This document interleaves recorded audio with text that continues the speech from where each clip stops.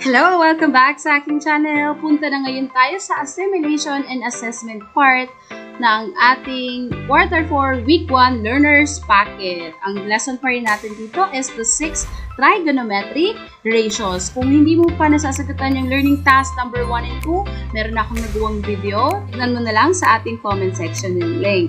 Okay? And bago tayo mag-start, again, click mo muna yung like button sa baba nitong video. Pagkatapos, mag-iwan ng comment para mas maging inspired si Teacher V sa paggawa ng mga videos. Okay?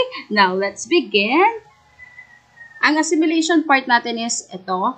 Merong triangle pa rin na given. And we're going to complete the illustration of triangle NAM by labeling the missing sides on the right to find the value of the other trigonometric ratios. So, ang given lang is ito.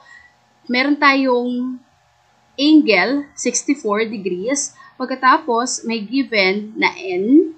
Okay. Tapos, missing part is itong side na to and itong side na to. Ang magiging reference natin is itong mga given trigonometric ratios para ma-identify natin. Like sine 64. Alam naman natin na sa sine, opposite over hypotenuse. So, ibig sabihin, kung ito ang ating angle, 64 degrees, ang opposite side niya is ito. So, ibig sabihin, ito ay M, tapos ito ang A, kasi ito yung hypotenuse. So, tignan natin. Okay, so ito yung A, ito yung A, yung ating hypotenuse, and then ito yung ating M. So, nag-base lang tayo dito sa given trigonometric ratio niya. Then, ang cosine is n over a.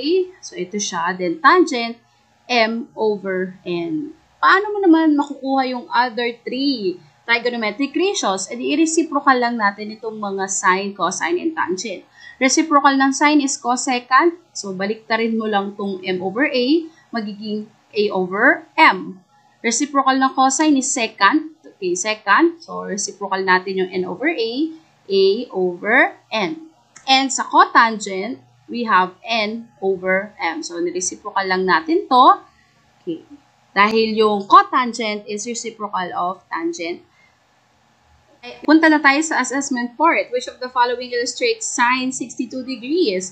So, ito ang ating angle sa 62, and sine is opposite over hypotenuse. So, opposite over hypotenuse. So, we can say sine 62 is AJ over MJ. Number 2, which of the following trigonometric ratios illustrate AJ over MA? So, AJ opposite over MA. Opposite over adjacent. So, anong trigonometric ratios yon? Okay, tangent. Tangent is equal to opposite over adjacent. Number 3, which of the following illustrates secant 62 degrees? Secant, ano ba yung secant? Reciprocal ng ating cosine. So, hypotenuse over adjacent. So, hypotenuse over adjacent. So, we have MJ over MA. Okay, hypotenuse, MJ, and then MA, our adjacent side. Number 4. Which of the following trigonometric ratios illustrates MA over MJ? So, MA over MJ, adjacent over hypotenuse, that is cosine. Okay ka? Cosine is adjacent over hypotenuse. And last one, given that the measures of AJ is 4, MJ is 5, MA is 3, which is the value of trigonometric ratio tangent. So, tangent, opposite over adjacent. So, opposite over adjacent. So, 4 over 3. Ayan. So, tapos na tayo sa week 1. Napakadali lang, diba?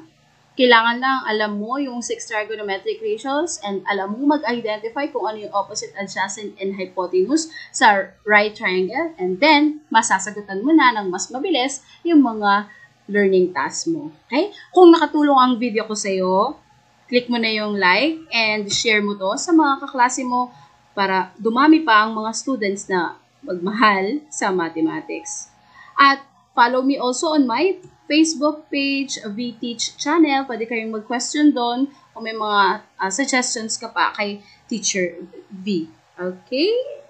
See you again sa next video ko. Bye-bye!